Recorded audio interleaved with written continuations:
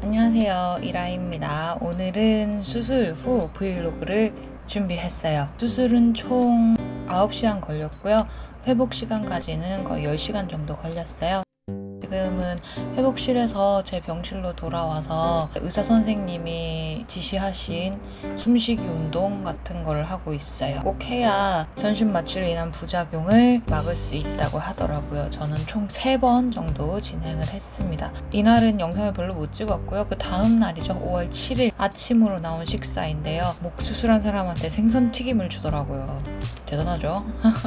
그리고 어제는 정신없어서 미처 알지 못했던 이제 관 3개, 주치의 선생님이 수술 동의 썼을 때 말씀하셨던 관 3개를 이렇게 달고 있습니다. 불필요하게 생성되는 출혈을 막기 위해서 압력으로 피를 빼요. 수술 바로 다음 날이지만 목을 숙이는 데는 별 이상이 없어서 보호자의 도움을 받아서 머리를 조금 감았어요. 목 뒤쪽으로 해가지고 머리카락이 온통 다 피떡이 져가지고 너무 딱딱해져서 두피를 당겨서 너무 아프더라고요. 겨우겨우 그쪽 머리만 좀 씻어내고 또다시 호흡 치료를 하고 있는 모습입니다. 저녁에는 우리 주치의 선생님께서 소독을 하러 오셨어요. 저는 잘 몰랐는데 이렇게 수술 부위가 엄청 크더라고요. 목 주위를 둘러서 몇 바늘인지 물어보지도 않았어요. 왠지 상처받을 것 같아가지고. 자, 우리 소독하고 여기 우리 그거 하나 뭐 좀 빼놓을게요. 주머니는 혹시 언제쯤 뺄 것 같아요? 아직 양이 너무 많아요. 아직 양이 많아요. 요약품이 좀 소독약이긴 한데 우리 피딱지 앉지 말라는 그래서 이거는 관이 안 잡아당겨지게 하는 게 중요해요. 요 수술 받는 분들은 관이 빠지면은 좀 큰일이라서 일단 오늘까지 좀 안정치하고 내일부터 좀 걷고 해요. 식사는 하고 있죠? 하는데 뭐 문제되거나 그런 거 있어요? 우리 내일 아침에 다른 선생님이 올 거예요. 자, 내일부터 휴가라. 오늘 감사합니다. 그렇게 조심하라고 주치의 선생님께서 신신당부를 하셨는데 결국 그 다음날 이렇게 터트려 먹었습니다. 그리고 이건 5월 9일에 찍은 영상이에요. 그나마 좀 정신이 돌아와서 이게 제 피주머니인데 영어로는 드레인이라고 하더라고요. 이 출혈량이 잡혀야 퇴원을 할 수 있어요. 색깔도 많이 연해지긴 했죠. 그래도 이거는 가운데 갑상선 쪽에 놓은 피주머니인데 얘도 아직 색깔이 너무 짙어가지고 병원 안에만 돌아다니면 너무 힘드니까 이제 밖에 치유의 정원이라고 있었어요. 그래서 여기도 가끔 나와서 하늘도 보고 했습니다. 그 수술할 때 여기도 무슨 관을 넣었었나봐요. 정맥주사 한다고. 새파랗게 멍이 들었는데 이 멍이 지금 편집하고 있는 6월 3일까지도 아직 있습니다. 이건 5월 11일 영상이에요. 드디어 오른쪽에 있는 관은 하나를 뺐어요. 드레인 하나는 뺐고요. 대탈출 보면서 열심히 병원 생활을 즐기고 있어요. 다음날 5월 12일입니다. 여전히 저 턱이 엄청 부어있죠. 제가 일부러 이중턱을 만들려고 이렇게 힘주는 것도 아닌데 엄청 붓더라고요. 저 턱이. 가운데 있는 드레인도 뺐는데 오른쪽 드레인에서 계속 이렇게 물이 나오더라고요. 이제 다음 날에 마지막 남아있는 왼쪽 관까지 빼고 퇴원을 했어요. 퇴원하자마자 집에 와서 돈가스가 너무 먹고 싶은 거예요. 넘기지도 못하면서 꾸역꾸역 돈가스 좀 먹고 바로 잠이 들었는데 자다가 일어나니까 얼굴도 땡땡 붓고 쌍꺼풀 막 이렇게 저렇게 막 져있고 양쪽 목도 너무 아프고 병원에 있을 때는 항상 링거로 진통제를 넣어주니까 몰랐는데 집에 오니까 죽겠더라고요. 그리고 다음 장면에 살짝 혐오스러운 장면이 나오니까 심신의 안정이 필요하신 분들은 스킵해주세요. 절개 부분들이고 이 피딱지도 앉아있는 부분, 그리고 여기는 정맥관 넣었던 부분이고요. 퇴원하고 하룻밤 자고 일어났더니 이제 오른쪽 관 뺀 데에서 물이 엄청 나와가지고 거즈를 푹 젖으셨습니다. 왠지 단 것들이 너무 땡겨서 빼빼로 초콜릿 이런 것들 달고 살았던 것 같아요. 그리고 집에서 쭉 요양을 했어요. 5월 18일에 첫 외래를 보러 갔는데요. 내분비 내과를 들려야 해서 체열을 해야 되기 때문에 오전 일찍 가서 체열을 하고 아침약을 먹어야 되니까 병원에 있는 뚜레쥬리에서 샌드위치를 사서 커피에다가 브리지튼을 보면서 나름의 힐링을 하고 있습니다. 이비인후과 2번 하셨었다 그죠? 이비인후과 수술한 걸 좀 봐야 되겠습니다. 네. 수술을 5월 6일 했나요? 네. 모친도 갑상선 항이에요? 네. 병원이 반만 절제하신 걸로 알고 있어요. 당뇨 바이러스 딴 데는 없으시고요? 네네. 손발 마비 되고 이런 건 없죠? 네, 그런 건 없어요. 지금은 부갑 상승도 아마 돌아온 것 같아서요.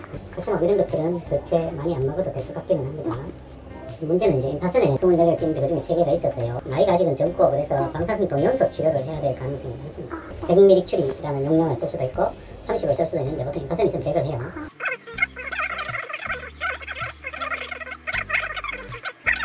칼슘 용량은 좀 줄이고요. 비타민 D도 카르파나를 한번 줄여보겠습니다. 일단 당분간은 다른 약재는 이게 거기에도 보통 영양제가 이런 게 들어가 있으니까 안 가는 게 좋을 것 같고요. 다 제가 경북대까지 가는 것까지 적어놨으니까 2주 뒤에 오시면 되고 2주 뒤에 오시면 되고 같은 날 오후 2시 10분에 제가 수술받은 이비인후과에도 외래가 잡혀 있어서 병원을 산책하면서 시간을 보냈습니다. 점심약도 먹어야 돼가지고 편의점에서 방울토마토를 샀는데 스테비아가 뿌려져 있어가지고 너무 달더라고요. 별로였어요. 그리고 역시나 내 사랑 하리보와 함께 브리지튼을 보면서 시간을 보냈습니다.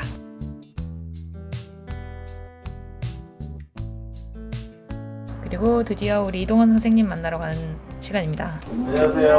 네. 조직 검사 결과는 임파선은 24개 중에서 한 3개 정도. 24개 중에 3개면 막 많은 건 아니죠? 아니, 많은 건 아니에요.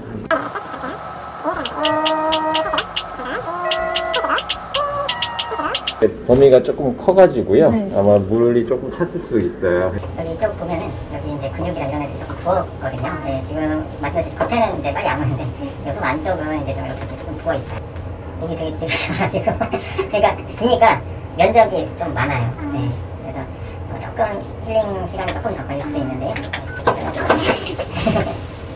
턱이나 이런 데 부은 거는 안쪽에 아직은 아물고 있어가지고 그런 거예요. 네, 월요일날 다시 또 물 타면 좀 저희가 좀 뽑아드려야 되니까요. 의외도 열심히 운동하고 스트레칭하고 자꾸 외래를 계속 다녔어요. 5월 23일 또 외래를 보러 갑니다. 이땐 내분비내과는 아니고 이비인후과에만 다녀왔어요. 그리고 다녀와서 제 나름대로 브이로그를 찍어봤거든요. 이제 마음의 준비를 하시고 갑자기 쌩얼이 나오니까요. 병원에 갔다 왔는데 눈도 굉장히 많이 부어있네요. 살도 좀 찌고 여기는 아직 감각이 없는 상태고 이쪽도 감각이 없고 근데 오늘 좋은 소식 노래 연습 이제 목 풀기 정도 이제 해도 된다고 하셨어요. 그래서 해봤는데 보컬 프라이라고 성대 근육을 단련시키고 이완시켜주는 목 푸는 방법이 있어요. 성대 근육에 계속 자극을 줘가지고 유착되지 않도록 성대 속근육 스트레칭을 해줘야 한대요. 수술하고 나서 목소리가 그래도 잘 나왔잖아요. 수술하고 이튿날부터 계속 운동을 하라고 해요. 아파 죽겠는데 걸어 다니라고 하거든요. 사실 선생님한테 비밀인데요. 걸어 다니면서 노래를 조금씩 해봤어요. 연습까지는 아니고 그냥 잠깐 한 번 불러보고 막 그런 정도인데 그때는 말은 제대로 잘 할 수 있었지만 노래를 부를 때는 도레 미 파도 좀 힘들었어요. 원래는 제 보컬 레인지가 저 위에 미 파 정도 가성으로 하면은 라 시 정도까지였어요. 쉽게 내는 게. 근데 지금 가장 많이 들으셨던 25, 21로 비교를 해보자면 바람에 날려 꽃이 지는 계절엔 아직도 너의 손을 잡은 듯 그런 듯해 그때는 아직 꽃이 아름다운 걸 지금처럼 사무치게 알지 못했어 너의 향기가 바람에 실려오네 이 정도고요. 약한 가성으로 내는 거는 지금 좀 올라가긴 해요.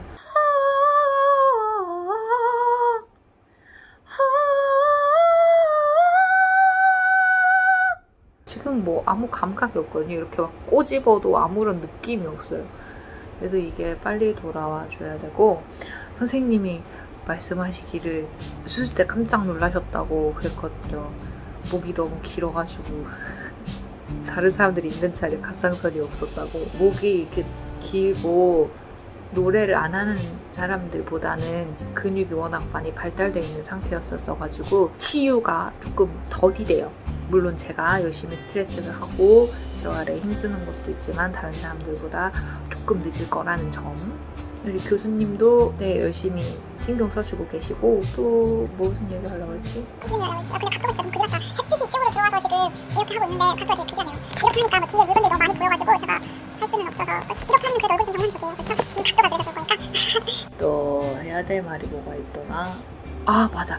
그리고 제가 스트레칭을 할 때 여기 토독토독 거리는 느낌이 든 적이 있어요. 꽤나 많이. 근데 오늘 선생님이 이거 보라색으로 변하고 물을 빼는데 피가 같이 고여있다고 하면서 혹시 스트레칭 할 때 뚝뚝 거린 적이 없네요. 뚝뚝 거린 적은 없고 토독토독 거린 적은 있다고 할까. 그게 혈관이 터지는 소리라고. No, God, please, no! 저는 되게 시원해지니까, 이렇게 토독토독 소리가 나면 시원해지니까 뭔가 치유가 되는 과정인 줄 알았어요. 잘 스트레칭 잘 하고 있는 줄 알았어요. 아니었어. 혈관들이 터지는 소리였어. 소름. 그래서 선생님한테 이틀 정도는 스트레칭을 좀 적당히 하라고 주의를 받았습니다. 아 그리고 제가 다니는 대구 카톨릭 대학에서는 방사선 요오드 옥소 치료가 안 된대요. 우리 교수님이 추천해주신 경대병원 핵의학과로 내일 진료를 갑니다. 갔다 와서 또 카메라 켤게요. 뿅!